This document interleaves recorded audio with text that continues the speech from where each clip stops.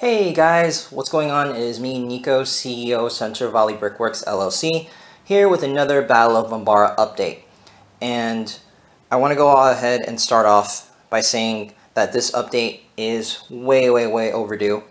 Long story short, guys, didn't have the correct lighting to film this update when I wanted to. Now though, we have these wonderful studio lighting set. This wonderful studio lighting lamps from Limo Studio. Very pleased with the quality of these lights, and not to mention got them for under 40 bucks. That's with shipping included. So very happy that I ended up receiving those. But now with the lighting we have, we can show you guys all of the cool things that we've been doing with the MOC so far. Now I'm going to go ahead and give you guys a quick run through because we are a little bit short on time, and not to mention this is an update, so I don't want to spoil you guys on everything. So on this back half here, you'll go ahead and see the battlefield is essentially done. You'll see a lot of the clone troopers who were the more known clone troopers from the Battle of Umbara in the MOC. We have all of them now. So yes, for all of you 501st and hardcore Star Wars fanatics, we have all of them. Apo, Jesse, Rex, Fives, Tup, Kix, all of them, guys. And, you know, of course there's a few more, but we do have all of them. And, of course, you guys will see all of them in the coming final MOC video. But we have all of the ATRGs in position correctly. The Vixis is now finished. So, very happy with that. This is a little model designed by our own landscape division leader, Adam Rios, and he took his good old sweet time designing this on LED, and you know, I had to take my time to go ahead and acquire the parts to make it.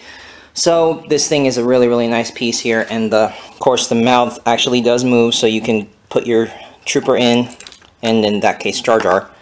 But that's not how Jar Jar is going to officially be dying in this MOC. For those of you who don't know why Jar Jar is dying, Jar Jar, in the opinion of pretty much all of the members of this company, he's the most useless character in the Star Wars universe. So in every MOC that we are going to be doing that is Star Wars related, we're going to have him dying in some horrible way. So we're going to try to keep it PG for our younger viewers, but, you know, for the most part, nobody likes Jar Jar. Here, you see the front half of the Centipede tank kit, and we don't have the entire kit, guys. That's why those three clunks of 2x4 bricks are back there. Those are place marking where sections of the tank are going to be going. But we do have a good majority of it done. You see 2 sections there, and then you see about 7 sections back here. We're missing about 3 sections, and this is the prototype, guys. So you will be seeing an official breakdown of the final version of this kit on the site YouTube page and the website, of course, when it goes up for sale. You'll also see this wonderfully made bunker, which is going to be our little piece that is going to be the centerpiece for our battle pack, which is going to include about 3 or 4 Umbaran figures. We're still unclear about the numbers on that. Of course, we got the clone troopers still in the same formation, for the most part. A lot of them dead. A couple of unique Brickforge editions, including that wonderful Brickforge Mohawk there. And if we move over here to the side, guys, I'm probably going to have to cut this video, this section of the video short, so I can get over there. Now with the camera off the tripod, we're going to go ahead and give you guys a full view of some of the things you guys missed while the camera was on the tripod. Another view of the Centipede tank, or at least the first section of it, and the Vixis here. We have the section of landscape that's going to be carved out from the Centipede tank crashing. Have the placeholders there. Crash ATRT there. We have a couple of Umbarans taking a clone trooper hostage, and they're going around the wreckage here. A couple of dead Umbarans there, along with a fallen tentacle. That tentacle was made by me. I made a lot of the unique Umbaran tentacles that are not just dinosaur tails with a trans-red cone on top of them. That's essentially what is the trees for this MOC. So here we have a nice little mound with a lot of Flex Seal in it. We had a failed concept that we wanted to try, and it didn't exactly pan out. Here is the third set that's going to be part of our first product release coming up in December here. Don't worry guys, you'll be able to get these before Christmas. Unfortunately, we're not going to be able to get them to you around Black Friday, but it's alright. You guys will see a full review of that set here in a moment. Now, it's coming out of the vehicle bunker. This is the infantry bunker. Now, you guys did not see the full progress of this in the last 2 updates, but we wanted to add something unique and new for those of you who didn't know that these were actually not part of the battle as a whole. We wanted to add a unique feature that only you could find from us.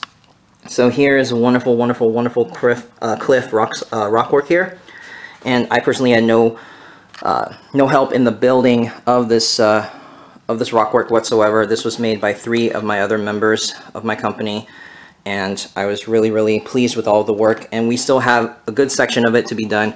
We're missing this section of it here, which is still interior brick from the bunker. We're also missing a little bit of that section there, but don't worry, we'll get it. But the rockwork that the landscape division leader did on this particular mound is fantastic, guys, and it's very, very sturdy. Here we have the interior of the vehicle bunker, which was done mostly by me. The generator was not, but most of it was done by me. Second floor is still yet to be made. Half of it's going to be a med bay and a armory. So that's that half. Now we're going to look at the interior of the infantry bunker. There's the second floor. You can see the wonderful, wonderful E-light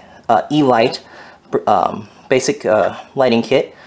You guys will have links to that in the description. Most of this bunker will not be changed, and you'll see that wonderful chef right back there.